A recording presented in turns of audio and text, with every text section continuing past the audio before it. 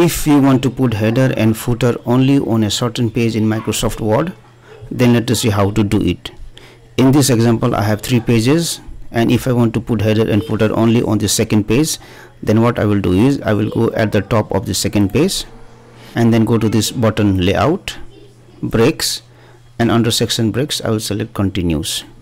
So there is a section break between these 2 pages. If I go to home and click on this button, show hide button, you can see there is a section break between these 2 pages. Similarly, I will go to the third page at the top, layout, breaks, and under section break I will select continuous. There is also a section break between these 2 pages.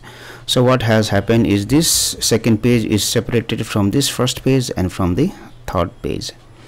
After that, what I will do, I will double click on the top so as to activate this header and footer, and I will be on the second page, and then I will disable this option link to previous.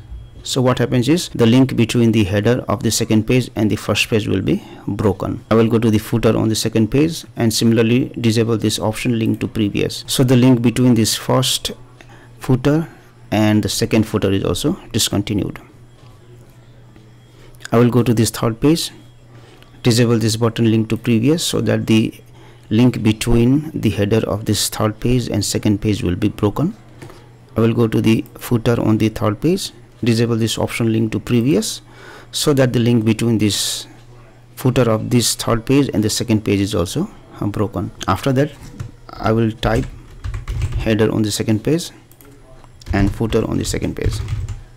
You can see only the second page has header and footer, whereas the first and the third page does not have header and footer. So in this way you are able to put header and footer only on the page which you want in Microsoft Word.